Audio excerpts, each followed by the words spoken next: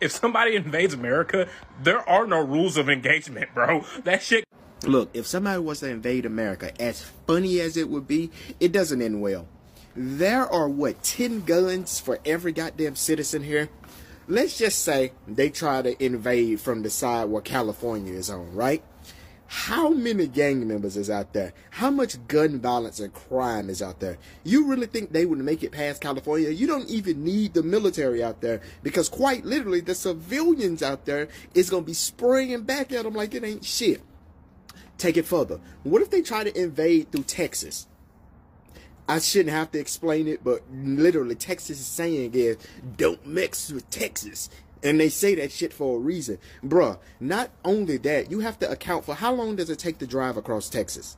Now imagine having to march an army across Texas. Bruh, they're going to be tired before they get to fucking Abilene, much less San Antonio. They're not going to make it to Dallas or Houston.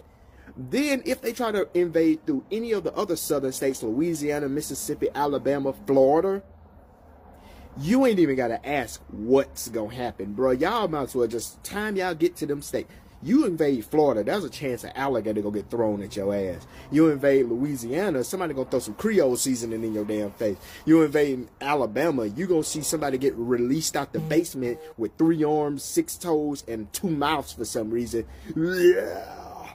And then a bunch of pickup trucks and then in Mississippi, come on. You hop out that water, you gotta go, bruh, Gulfport alone could stop you. You go through New York, same shit. There is no version of invading America where this shit goes well.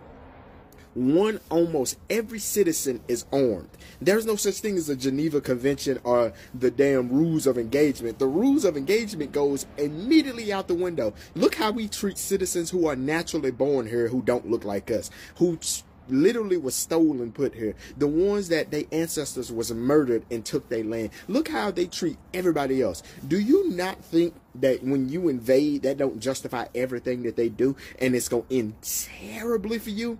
It's been people out here screaming at their own government, telling us, you want my guns, you gotta pry them from my cool dead hands. They're gonna take our guns over my dead body.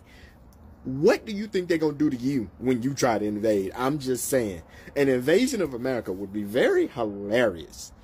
But it wouldn't work, like, at all. That is the one weirdly good thing. It wouldn't work. The only way America is going to fall and crumble is from the inside, which is already doing. Don't do something stupid like unite everybody against the common enemy, because this shit just don't last a lot longer.